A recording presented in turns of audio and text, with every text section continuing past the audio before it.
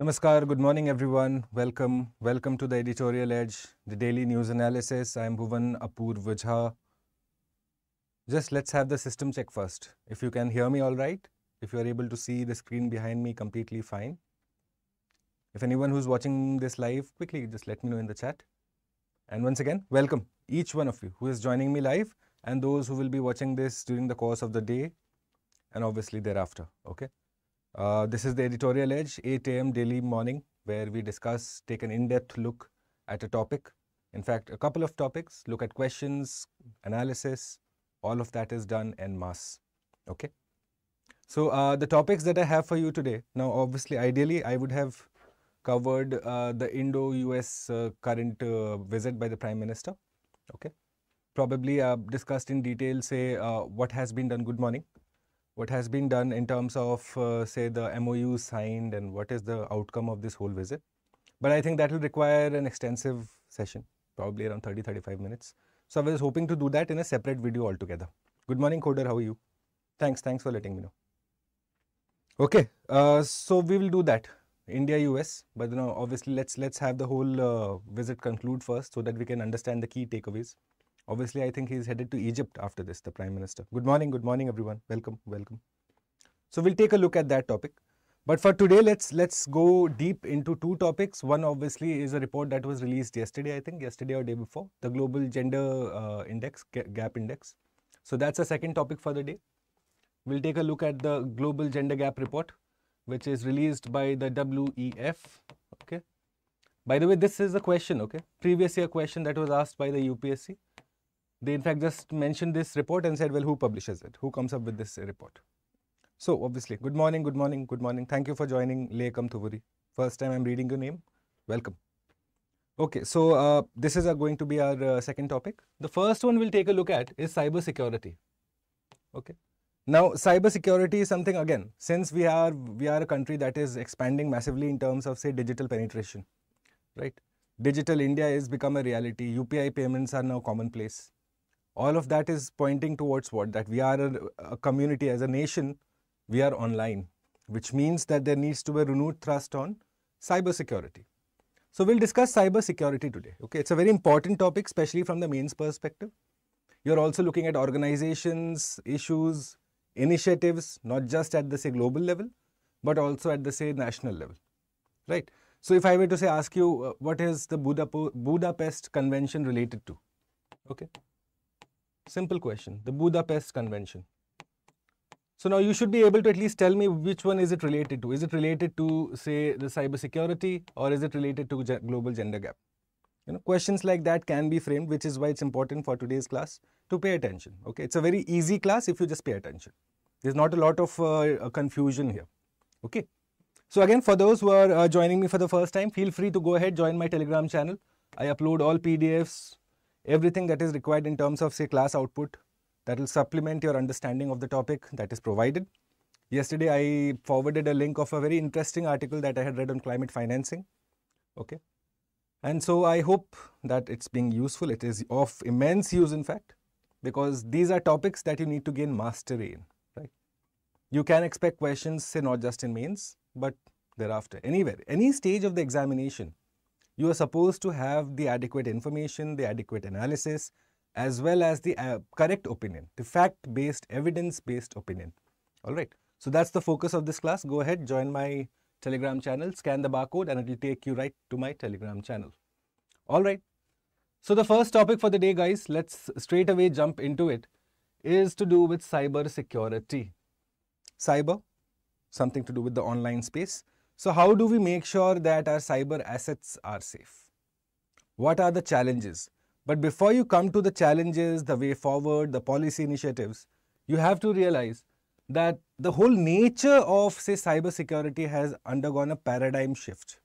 Okay. So initially what you had was, say, just limited to viruses. Today you have, say, complex attack called, say, denial of service, okay, phishing, hacking, all of that has come up now. So something from, say, viruses, then worms, okay. You had botnets. Now you have insiders. So all of this is what? It is showing that this is a technology, this is a problem that is going to keep increasing, especially when you take into account that you have, say, AI now. Okay. So again, the ramifications of that, the negative consequences of that also need to be factored in. Okay. So this is a problem that you straight away first realize, that the more technologically adept we become, the more digital penetration is in the country, the more access to people have, say, digital services, the more the chances of that someone will misuse some part of the whole digital infrastructure for their own benefit, for their ideological benefit, for their own adversarial benefit. Okay, understand it that way, that this is a problem that's going to keep increasing. All right. So let's go forward and look at this whole chart, how it has evolved is very important for you to understand. So from viruses in 1977, we have come up to, say, cyber espionage or cyber warfare. If you have been following the Russia-Ukraine crisis, okay, just reading at the articles, you will realize that technology is a major factor in the outcome of this whole crisis. Yes, you have, say, jammers being used, hacking being done of, say, the opponent's systems, rendering them like completely useless. Okay, radar jamming is being done. So technology is being done on a like massive basis, guys. The Russia-Ukraine crisis is a prime example of where warfare will be headed in the future. Of course, soldier is very important, critical. Okay, but then you also need to be adept at this particular tangent, not just, say, conventional warfare. Okay, conventional warfare is what? Where you have, say, soldiers, battles, tanks, okay, jets, all of that is conventional warfare. So conventional warfare is obviously important. Obviously, no one is denying this. But at the same time, you need to make sure that your cyber warfare capabilities are equally good. Okay. Now again, think of it as this manner. You must have seen, say, oh yes, Bulbul, we are behind Bangladesh in gender parity. We'll come to that second topic just in 20-25 minutes. Okay. Okay. So when coming back to this topic now, so look at, say, our critical infrastructure. Okay. Our say, power supply, our power grid. All right. Or say you had a recent attack on AIMS.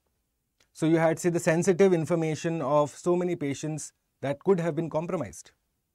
Right. So you are looking at critical information, guys, or critical services that can be directly hampered by cyber warfare.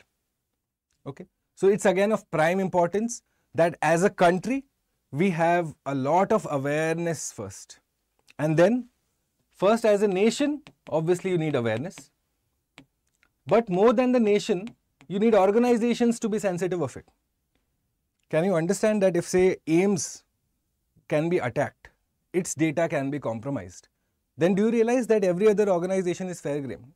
Nothing stops the adversary from, say, going after any other organization, which means that organizations need to include cyber security as a basic part of their operating philosophy.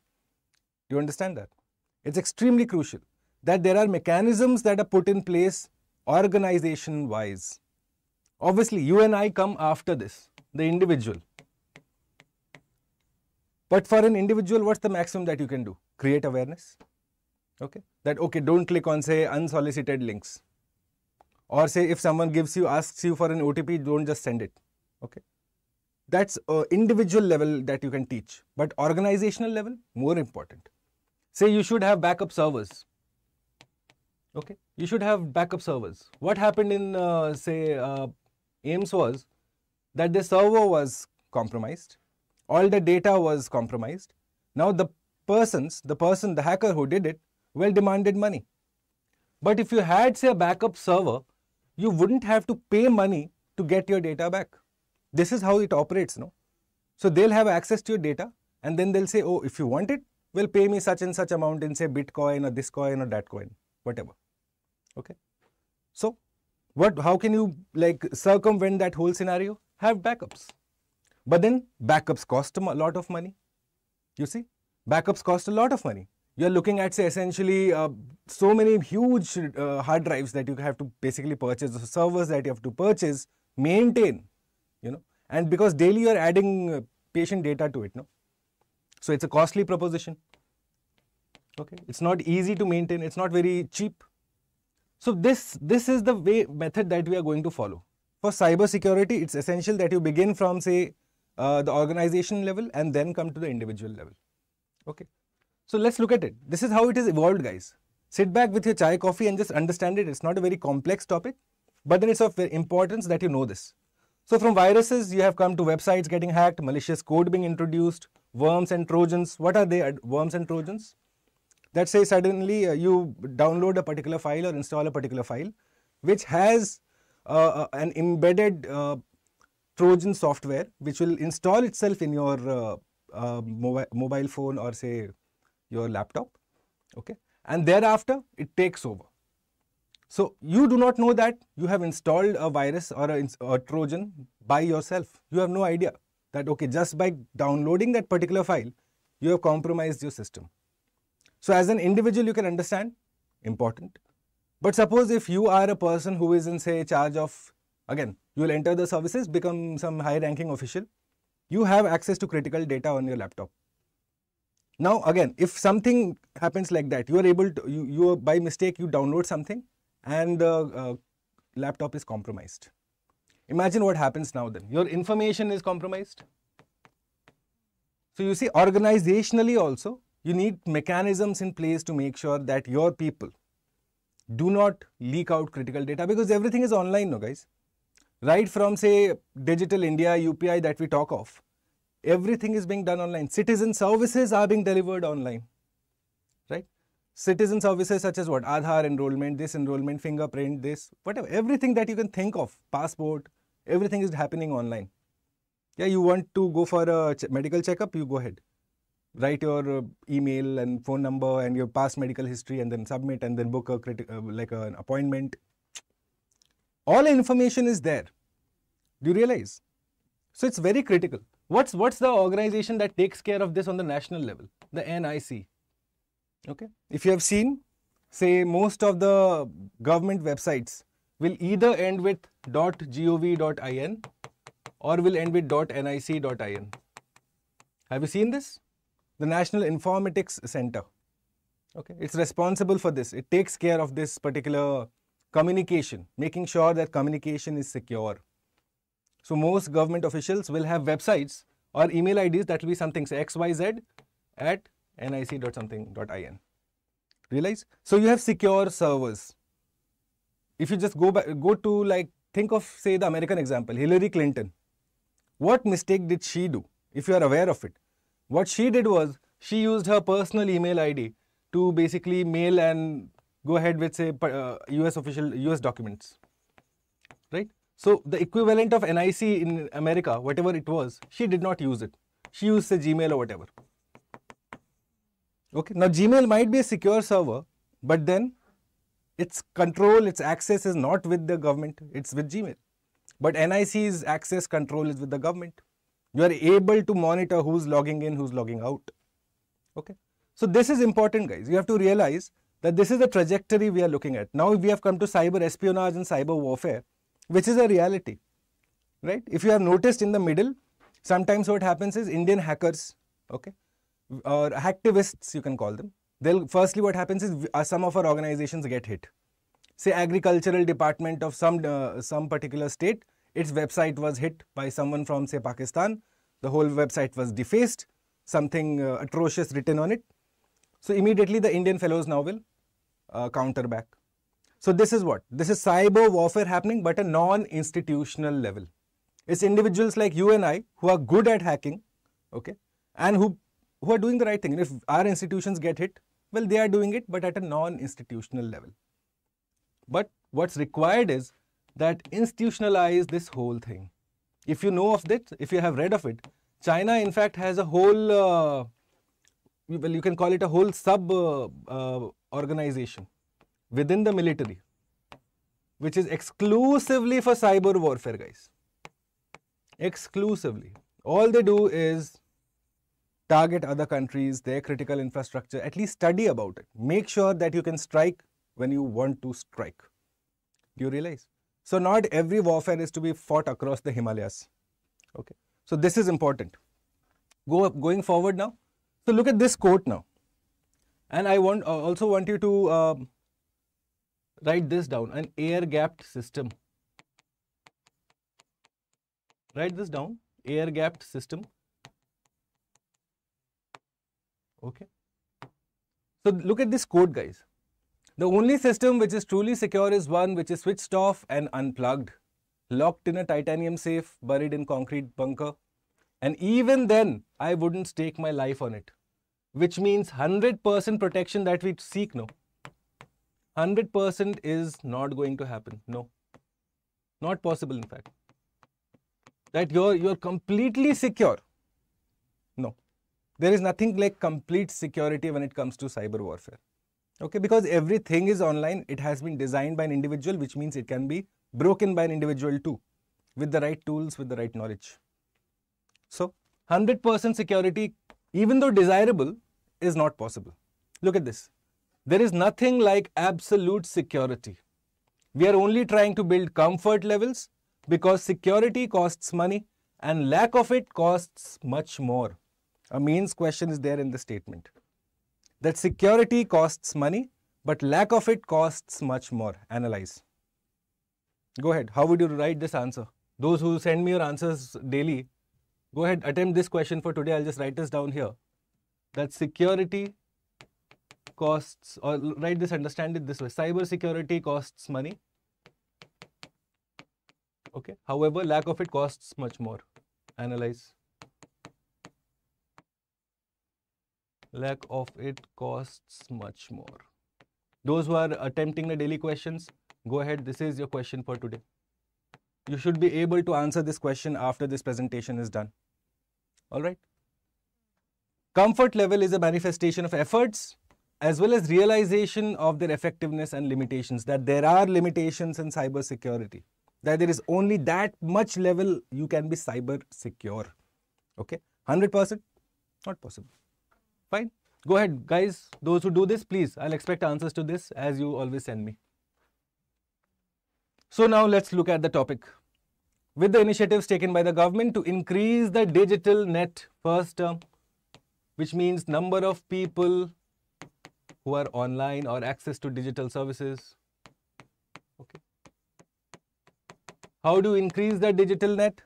So through programs like Digital India, through say cheaper data plans, which has happened now in India. Why do you think India is suddenly we are so good at it?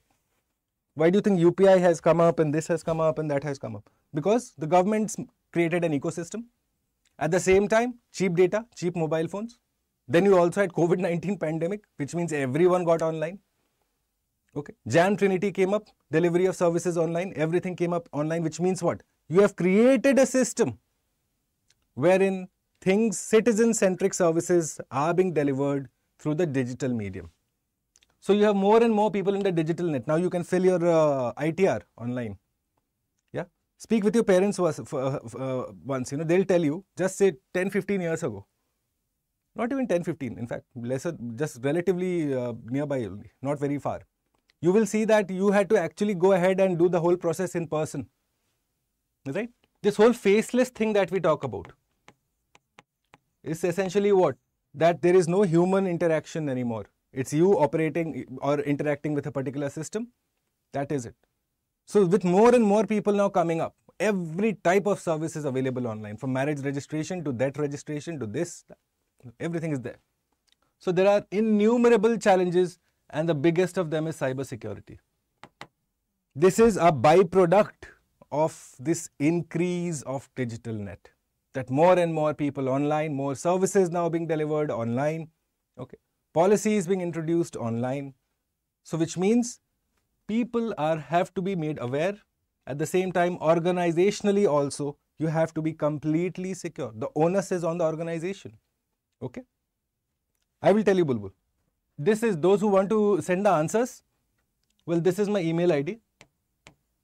Okay, go ahead. I already have like around 7-8 people who send me daily answers. We always discuss their feedback, how they improve their answers.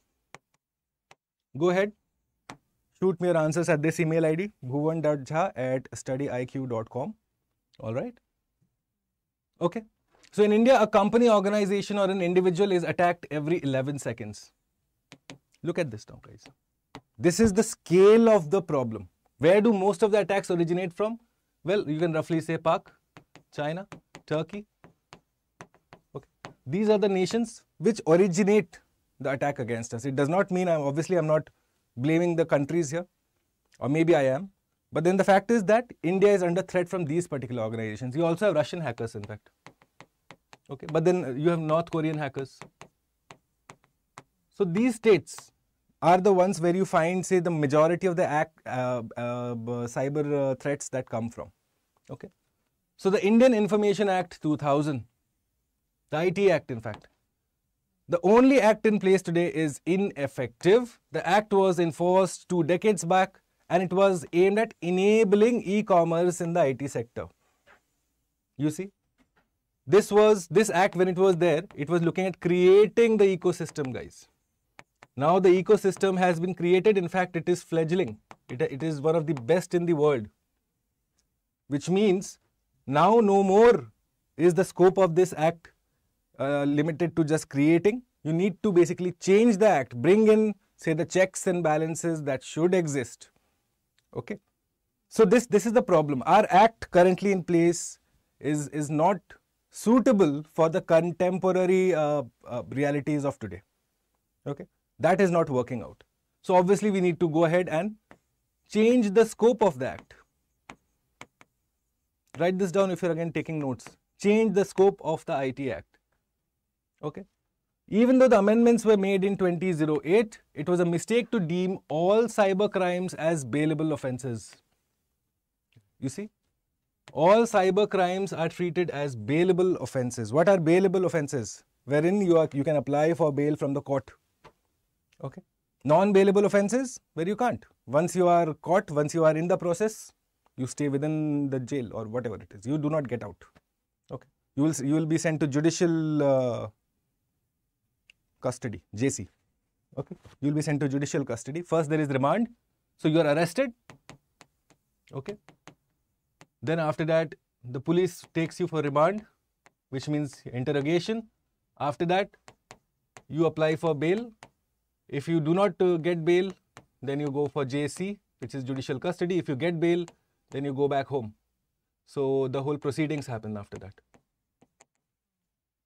Okay, this is the whole way it functions. So which means all cyber crimes, well, you are going to get bail and essentially go home. You are not going to spend much time. Why do you think bail is important? What is the purpose of bail? So that you should not tamper with evidence. Okay, so that you shouldn't tamper with evidence. The court should be reasonably satisfied that, okay, if you are given bail, you should not go out and say tamper with the evidence, which will compromise the investigation of the police. Now bear in mind that if all cybercrime offences are treated as bailable offences, the chances are that, well, you will take care of the evidence. Okay. Also, not all cybercrimes are serious and of the same serious in magnitude. Yes. Some might actually compromise the privacy of people, scar them for their life. Okay. Completely, you have the power to attack anyone's reputation, money, because everything is online now. So again, this is a lacuna, guys. As a result, while the crimes kept increasing, there was a famine of convictions because offenders on bail managed to manipulate and destroy evidence. See the problem? Because it is bailable, you are just unable to get convictions. What happens after this?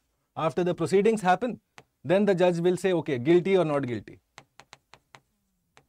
Whichever it is, not guilty. Now, if you have taken care of the evidence, you are going to be not guilty. You see? So this whole process itself is compromised, not working out. It's common sense. Okay? Not a lot of analysis, guys. You'll see it's very, very understandable. But the problem is that cyber security is something which requires a lot of money. The problem comes down to money. We'll see how. So India was the most targeted country in 2022. See, do we even realize as a country? Probably we don't. Why? Because again, we are 140 crore. Okay. At the same time, we are not China. Okay. We are India. Closer integration with the whole world is the buzzword, no, in India. We are looking at closer integration with, say, the global economies, becoming a world leader. All of that is spoken about. China, on the other hand, it's inward looking. Okay. It does not allow, say, particular companies to function. It has its own version of, say, Twitter. Weibo is there. Okay. So you realize Facebook does not function there, something else functions there. which means they have control over the data of their people. They have control over who gets into their system, who gets out of the system. Now, I'm not saying that India should follow that model. Obviously not, because India and China are inherently different. Our thought process don't match. However, we need to understand that our data is important, because again, you're looking at 140 crore sample size. Do you realize? It's a huge problem, which is why we are the most targeted country right now. Okay, we may not realize this, but we are in fact. And more than that, look at it. Organizational level, government agencies being targeted. And I'm giving you very small examples that the agriculture department of say particular state, its website gets targeted. Its website gets hit. Right? So this is again a small example I'm telling you. If suppose the intelligence department, their website gets hit, they have a lot of critical information. How about say if ISRO's website or ISRO's particular servers get hit? Then you realize the problem, right? So you are looking at these kind of hacktivism, which is what say the example I told you, that people will hack a particular website, okay, deface it, okay. They will deface it, which means they will change whatever the photo or whatever is written there, and then write their own political or ideological propaganda. You will often see the hackers from Pakistan saying, obviously, they'll not praise India. They'll say bad things about India, something. In retaliation, the Indian fellows will go ahead, hack their website and give them twice the dose. Okay. So this is hacktivism. Phishing attack. What is phishing? Wherein you are able to say access the particular software, the particular system through a link. Manipulate someone in doing something that they would not have done otherwise. Okay. Ransomware, what happened in AIMS? Yes, you download the critical data, tell them give me money, or else you will not get it back. Bear in mind, AIMS had sensitive medical data of so many individuals. Okay. It's the biggest hospital, no, in India. And medical data is what? A very private thing. Okay. Right from an individual, a common citizen, to say the biggest say constitutional post, president, they will have access to that data. You have a president's ward also. Okay. So if you go to say RNR, if you have been to this or if you have heard of this, the Research and Referral Hospital in Dhola Kua in New Delhi, it's the Army's hospital. So you have a presidential ward there, which is maintained 24/7 in case say there's a medical emergency with the president, right? So which means you are going to have access to data of the president's health. Now, if that gets compromised and if that gets say sold on the dark web, how does that reflect on the country? You see, that is the problem.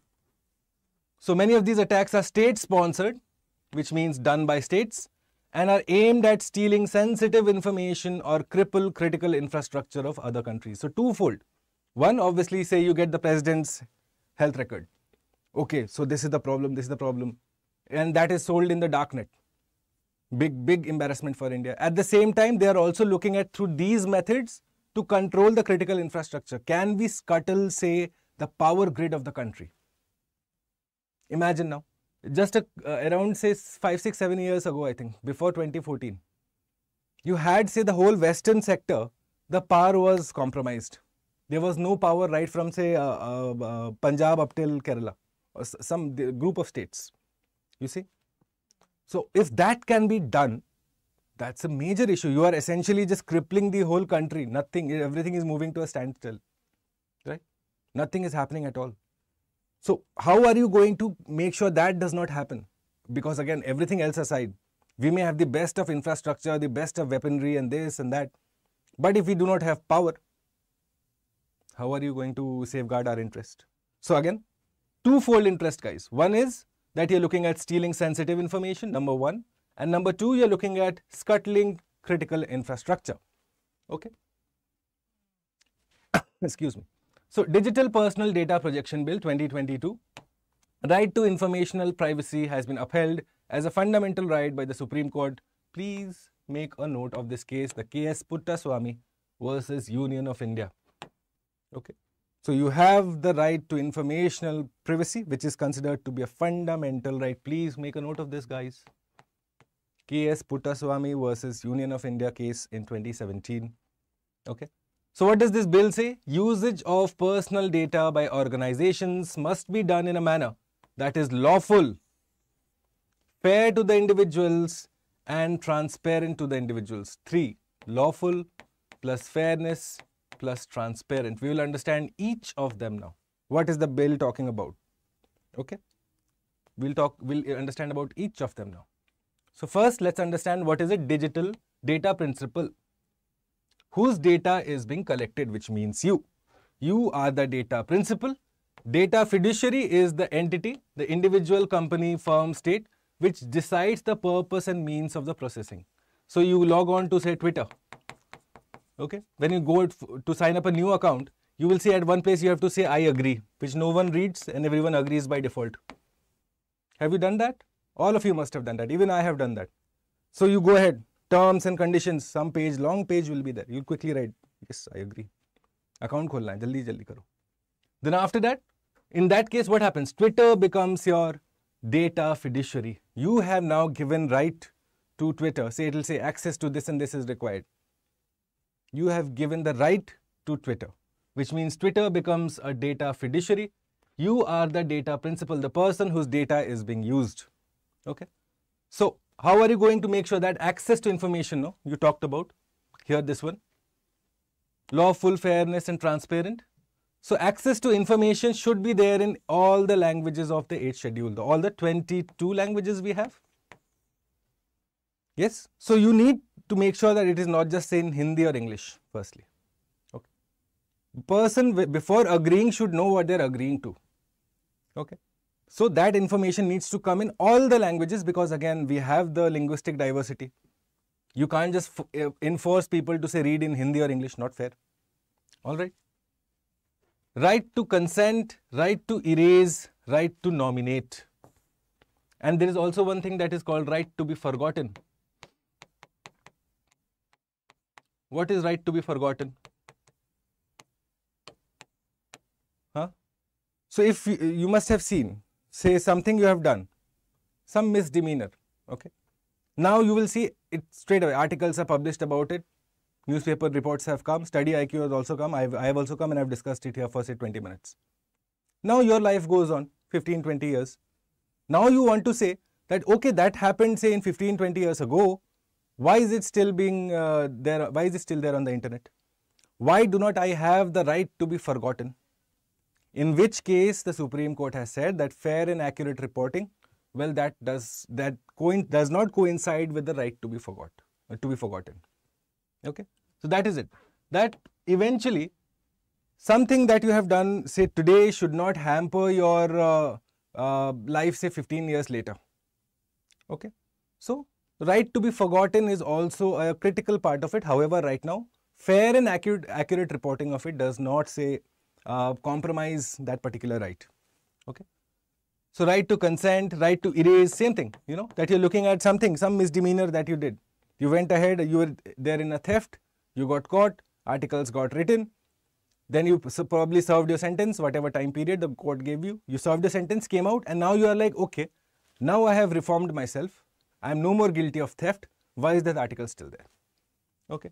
And right to nominate. In the case of your untimely death, who is the one person who gets access and control of your data? Just like a bank account. Okay. You nominate someone, a nominee. In my, say, absence, that person will be responsible for this bank account. Same thing. Right to nominate is who will access and have control over my data, say, after I'm dead. Okay. Next, going forward. So the criticism now. The government will propose to allow transfer of data and storage in trusted geographies. Where you store your data is important. If you are storing it within the Indian territory, it's fine. But all these companies, Twitter, Amazon, Google, all of these, their servers are located across the world, which means your information is going out of an Indian territory somewhere. So the government has said that if it is going to a friendly foreign nation, that is fine. But you cannot store data in, say, China or Pakistan, which is why all the PUBG lovers, they will understand this now, why their game got banned. Okay.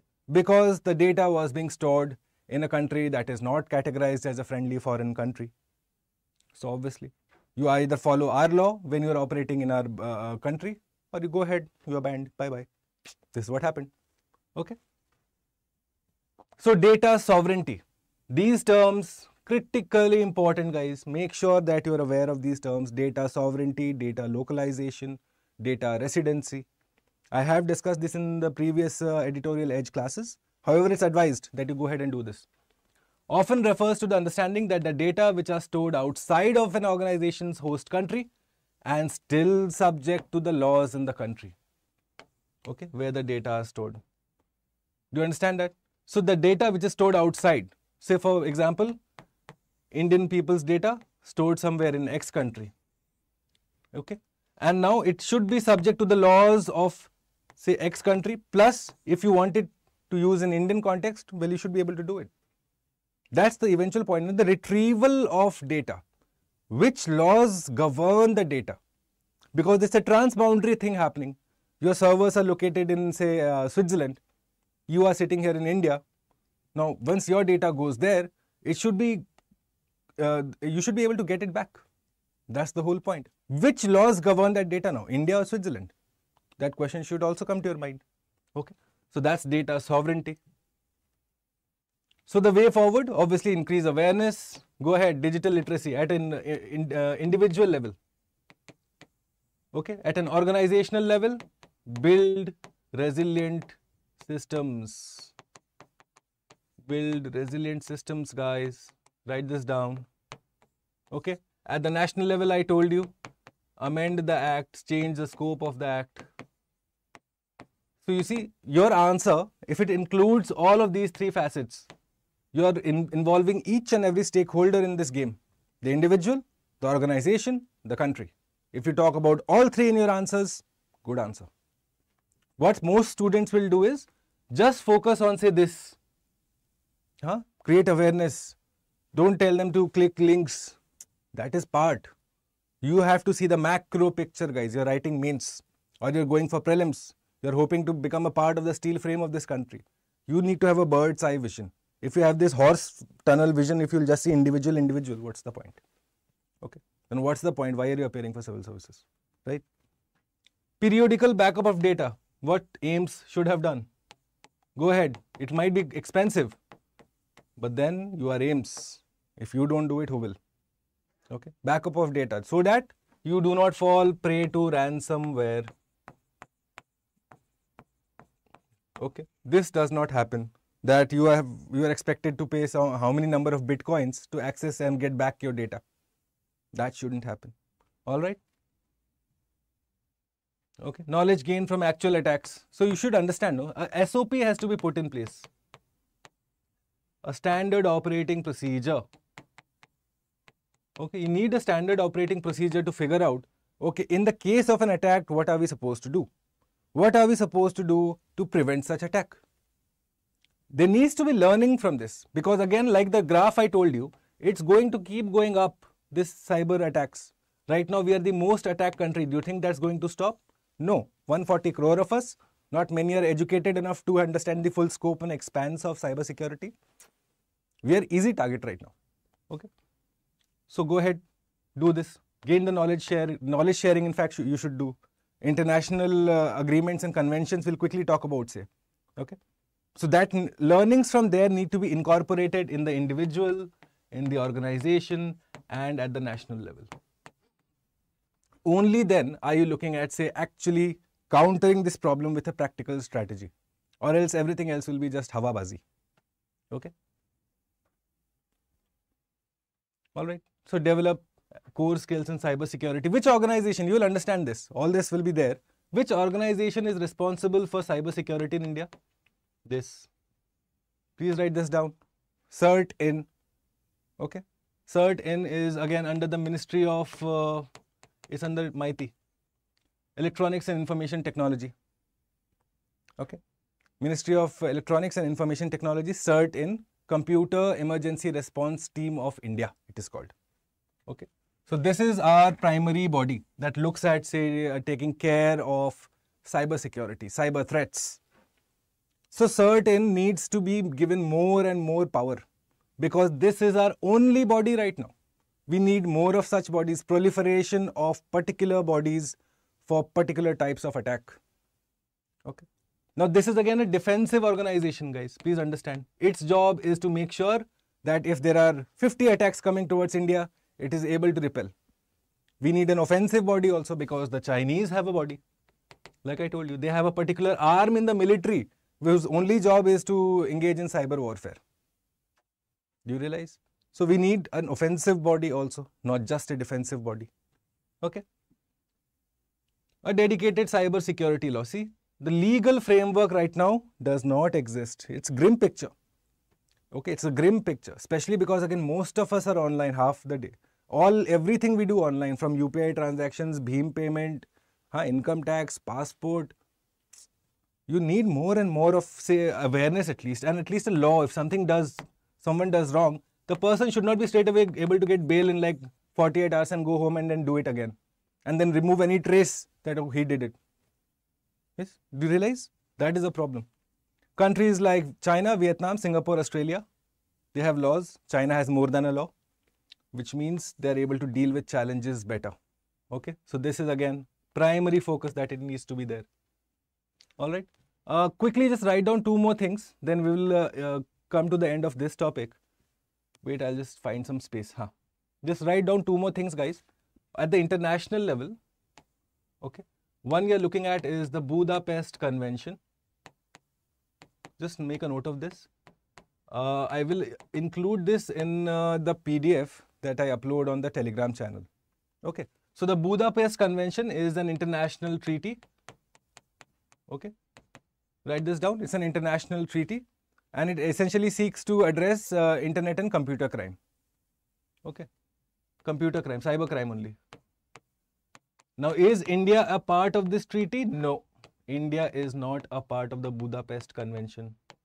Write this down, guys. Not a part of this. Okay. First is the Budapest Convention. Then you have the Internet Governance Forum, number 2. Write this down, the IGF, the Internet Governance Forum. I think this is the name only. Internet Governance Forum. Quickly write this down for this also. So the IGF is essentially to do with bringing all the stakeholders, okay, the government plus the industry plus the private also, I believe, the individual, the civil society, government, industry plus civil society, bring them all together and then essentially like create the best practices, create the best practices. Okay, what are the best practices that is needed? Okay. And at the Indian level, at the national level, write down a couple of things that we have done so that you are able to form the basic analysis for this. At the national level, number 1, national level, what we have done is the cyber security strategy came up. Yes, National Cyber Security Strategy in 2020. Okay, this document had come up. Okay, so again, this lays out the whole outlook as to how we should go about doing it. But then again, good morning, Sugyani, how are you? Welcome, welcome. Albeit a bit late, but fine, welcome. Okay, so this is essentially a strategy document. This essentially asks for cyber security audits. Okay, that you do an audit management of how secure are you? Where are the problems? Where are the gaps that need to be identified and filled? Okay, so the National Cyber Security Strategy is one. Number 2, this, what else is there? The I4C. I4C. What is the I4C, guys? Who can tell me the I4C? So I4C is Indian Cyber Crime Coordination Center. See, there are 4 C's, no? Indian Cyber Crime Coordination Center. The I4C. All right. So this has been made. It was set up in 2020. Okay, set up in 2020. Sure, Anjali. In fact, all of this slide, will be given on the Telegram channel. You can access it. I upload it normally around noon. Okay, around noon I do it so that at least those who are going through the lecture, they can go through it. Nahi to hota kya na, most of the students will just look at the PDF. I want you to go through the lecture because the PDF has the core material that I am transmitting to you. But the analysis, I can't include it, नहीं तो फिर वो बहुत text heavy हो जाएगा. It becomes very text heavy. Okay. So the I4C, the Indian Cyber Crime Coordination Center, it was set up in 2020. Okay. Now, what would the name suggests? You will understand now what it does. Huh? That it is looking to deal with all types of cyber crime. Okay. But again, more and more thrust needs to be put, guys. Do you understand the picture that I've painted for you? It's not a very positive picture. We need to be doing a lot more. And at an institutional level. Just to speak in Hindi for 2 minutes, I'll tell you. अभी तक क्या चल रहा है ना? Everything is dependent on कि हमारे कुछ hackers मिलके ये सारा काम करेंगे. ठीक है? वो आप नहीं कर सकते. Obviously वो अपने देश प्रेम के चलते कर रहे हैं. But what you need is institutional level देश प्रेम to come through when it comes to say cyber security. Okay? You can't always be reliant on say non-state actors to say for offensive capabilities. Okay? You need to have an institutional body that takes care of both. Defensive हमारा certain करता है CERTIN. Okay, mighty के अंदर है ये, MEIT है. So this is a defensive body, but we need an offensive body now. Okay, all right. Just to show the question to Anjali because I don't want to disappoint her. One second, Anjali. Let me go back to the question जो आप पूछ रहे थे. हाँ, cyber security costs money. However, lack of it costs much more. Analyze. Now you will realize that you have all the 3 tangents ready for this answer. Costs होगा ये. Cyber security costs money. However, lack of it costs much more. Analyze this question. I think you will be able to answer comprehensively now to the best level of your satisfaction. Just make sure that you include the 3 stakeholders in this: the government, the industry, and the civil society. Okay. If you do that, compact answer, good answer. ठीक है? All right, so that completes cyber security. Okay. Again, a very basic level discussion I have done so that to not confuse you a lot, you should have the basic fundamental blocks. Once after this, if you go and read an article, you will be able to analyze it a lot better. It will not be like what is I4C written there. वहाँ लिखा होगा उस article में I4C. So now you will be able to understand it talks about Indian Cyber Crime Coordination Center, which was set up in 2020, which is looking to address the problem of cyber crimes. So what is it supposed to do? Uska analysis. Go ahead and read it now. It will be easier for you. Okay. Okay. One thing that I quickly wanted to announce, guys, is this particular batches, the P2I, highly successful batch. In fact, you must be. If I were to tell you the exact number of students that have signed up for it, it will blow your mind. Like many number of students have joined up for this, and many have missed out. In spite of me coming, requesting, imploring you. Please come, 19th, we begin on 6th. Many were there at 8 PM calling us, emailing us, ki how do we sign up? Once it's done, it's done. But then, good news for those who did not sign up, even though we have just started, the orientation classes have only been finished so far. The real classes are going to begin or have already just begun, which means you can go ahead and sign up still, all right? Go ahead and sign up. 30th June is when we finally close this. No more after that because, and you'll see those who have joined, you will see how it is the small batches, small number of students to facilitate that one-to-one interaction, guys. Doubt resolution is of critical importance in this preparation. You will have doubts. If you don't have doubts, मतलब आप समझे ही नहीं बात. ठीक है? So this is being done. Use this code that offers you a substantial discount of close to 40,000 rupees. It's a huge amount of money. So you get a discount of 40,000 rupees if you use this. BA Live. Go ahead. Classes are already starting. In fact, have already started. Every evening 6 PM. Some of the best faculty, some of the teachers with the most refined clarity of thought. You will see. Those who have been following these lectures, you will see how these are inherently different from anything else. Okay. Here we are not just going and say, I could have easily just showed you one question, and then one paragraph answer, that this is the answer. But then that's the myopic way of my understanding. I don't want to do that. I want to go ahead and deep dive into a topic, give you the feedback and the ammunition that you need to write an answer. Writing is a problem for most of the students that I've observed. Okay? So go ahead, sign up for this. Fine. Let's look at the second topic for the day, guys. The Global Gender Gap Report. Which organization publishes it? I had mentioned at the beginning of my class. Can someone tell me in the chat? Meanwhile, I'll have some water. Which organization publishes the global gender gap report, guys? Quickly, let me know.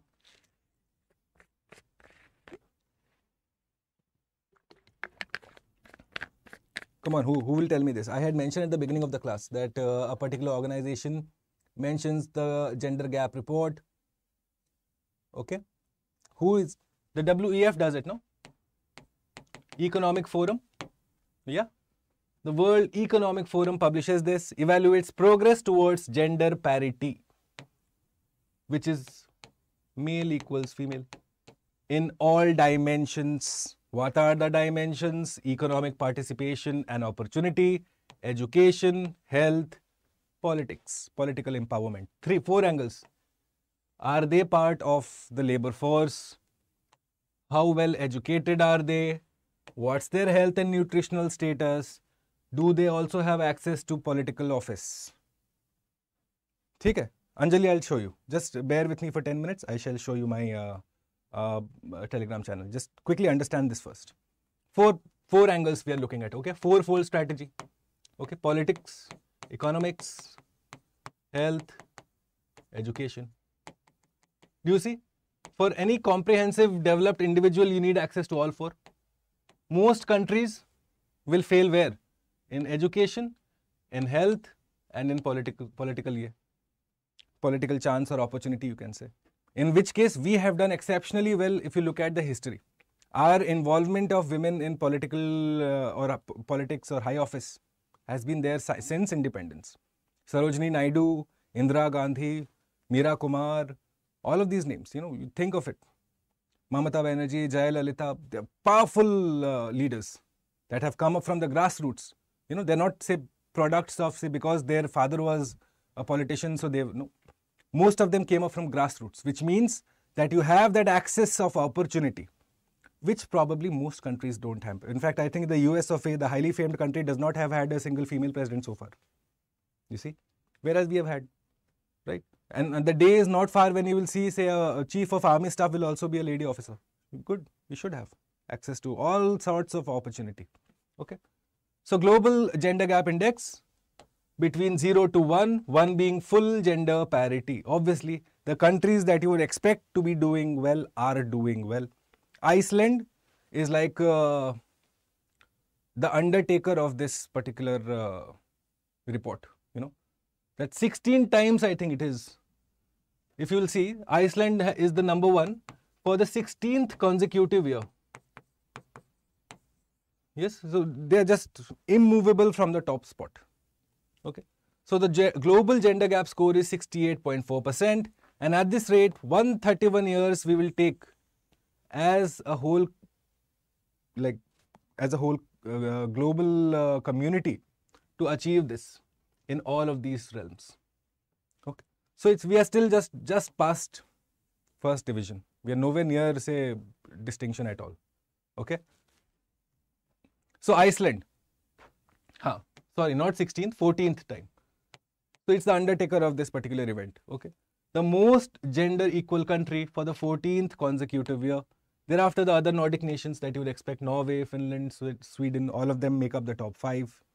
Okay, India, last year 135, this year 127. Our neighboring Bangladesh is, I think, 59th rank. Okay. So where are the challenges for India now? India has achieved parity in enrollment across all levels of education. The 4 angles that I told you. Okay. Political, economic, health, education. So we have done well in education. Okay.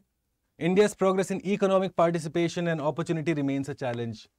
This plus economic participation remains a challenge. Made strides in political empowerment, achieving 25.3% parity. Have you seen that particular thing where 33% of all seats in the parliament are to be reserved for women? Yes, that becomes an issue every year. Every 5 years we hear this will happen, doesn't happen. So, but you see that in the current Lok Sabha also, the number of women members has increased, which points to a upward swing. Okay. You look at, say, the various state assemblies, you will see a large number of women legislators now, which is good. You see the UPSC results, 4 women in the top 5, extremely good. CBSE results, obviously, it's the girl students who always ace. So which means our progress is beginning right from say nursery level. It's happening as a student progresses in her life. It's happening. However, more needs to be done in what area? See, we need to do more in this political empowerment. Formalize this 33% first. It gives the signal. The messaging is important, guys. Okay, just having an upward swing is okay.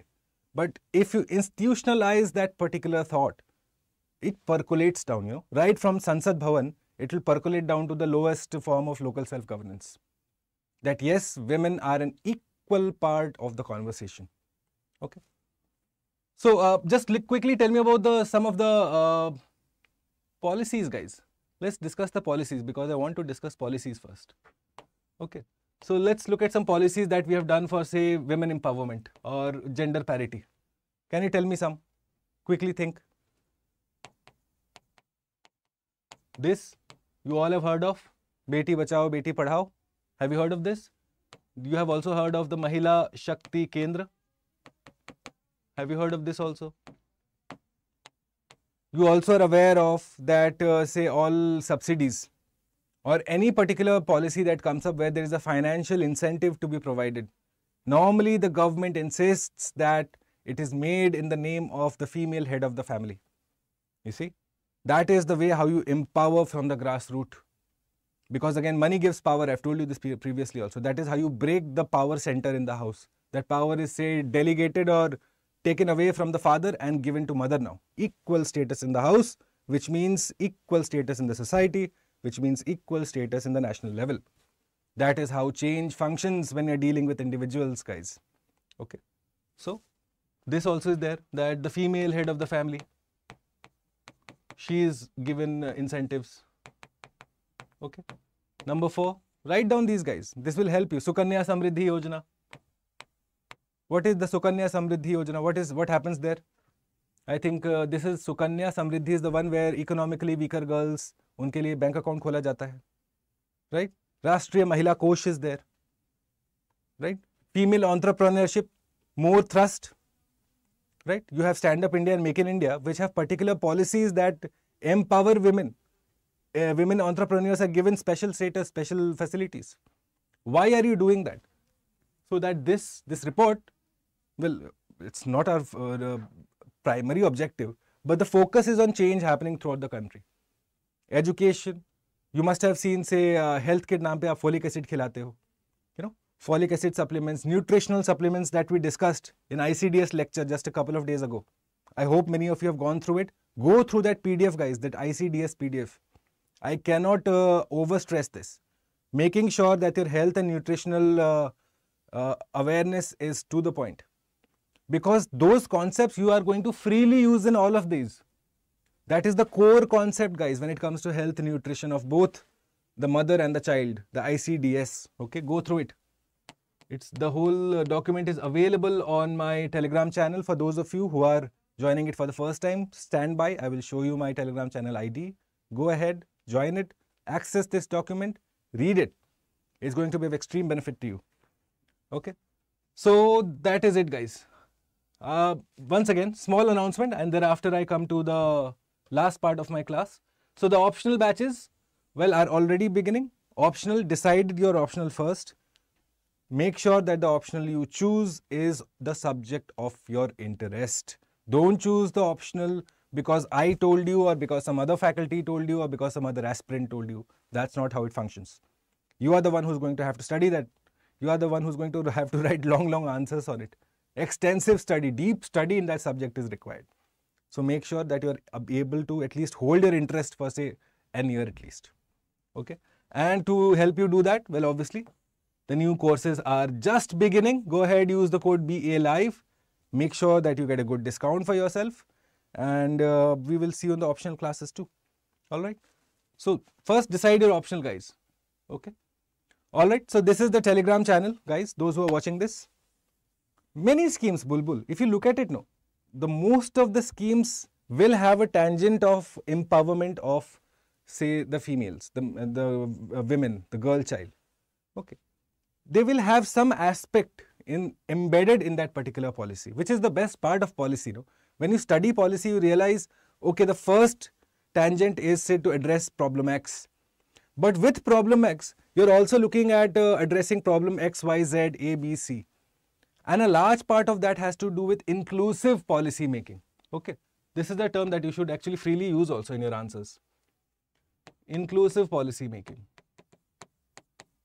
Okay, which means you're addressing not just say the primary stakeholder, but also all the others that you can benefit out of that policy, which Indian government does brilliantly. Our policies are always very inclusive, well thought out and larger in goal. And who makes those policies? People like you who get selected. Yes, which means they have done extensive study somewhere and only then have developed that thought process. It does not happen overnight, guys, I've told you. All right. So make sure you join my Telegram channel. Send me the answers. If you are writing the answer to that question on cybersecurity, I suggest you do, by the way. Okay. It's a very important question. It's a question mirrored on the type of question that is asked in mains. So go ahead, attempt it, send the answers to me on my email ID, and go ahead, access the PDF of this lecture in my Telegram channel uploaded at 12. And on that note, my dear students, my dear audience, it's a wrap for today. Thank you for joining. Before going, just quickly, may I request you, go ahead and like the stream for me. Minor happinesses an educator gets. Okay, go ahead and like the stream for me. And I shall see you tomorrow morning, 8 AM once again. And tomorrow, most likely, we will dive into the whole India-US takeaways, because I think then we will have a comprehensive understanding of the whole implications of the deals that have been signed. Okay. I just didn't want to limit today's class. Okay, he signed a deal for jet engines to be made in India, HAL plus GE. What's the implication is what I want to communicate to you. For that, I'll have to go through the whole thing in detail, which I will do today. And tomorrow morning, we'll take a look at the India-US. Madhusudan Hindi में send कर सकते हिंदी में ये वाला document आप पूछ रहे हो क्या? हाँ हाँ, आप करिए ना मधुसूदन, आप हिंदी में भेजो, कोई टेंशन नहीं है. ठीक है, we will correct it. The problem language shouldn't be a problem, thought process is the problem. ठीक है, आप भेजो, हम लोग कर लेंगे. Alright, thank you guys, thank you coder, Ajay Raj, Bulbul, thank you for joining. And all those who are watching this, please consider liking, sharing, subscribing to StudyIQ IAS, and I shall see you tomorrow morning, 8 AM. Have a good day, guys. Bye.